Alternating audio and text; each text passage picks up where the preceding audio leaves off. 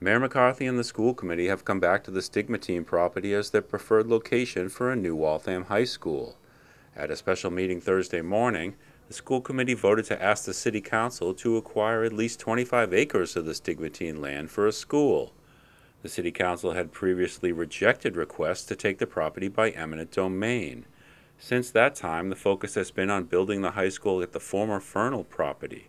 But with a myriad of problems with that land, McCarthy now says Fernald is not a viable option.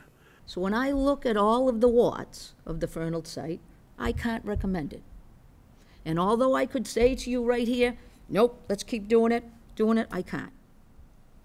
It's not the right site.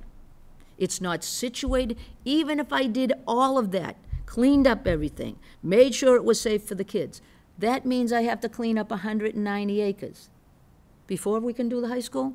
The delay to the high school program, that's not fair to the kids or the school committee or the citizens of Waltham. McCarthy maintained that Stigmatines is the best option for a new high school.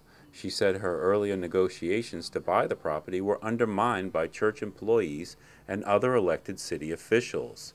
She acknowledged that bringing Stigmatines back to the council now will not go over well.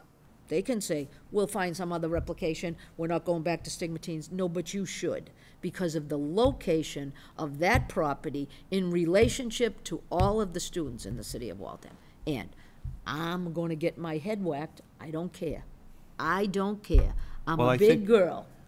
The school committee also voted to continue to explore Veterans Fields on Winter Street, as several city councilors have suggested.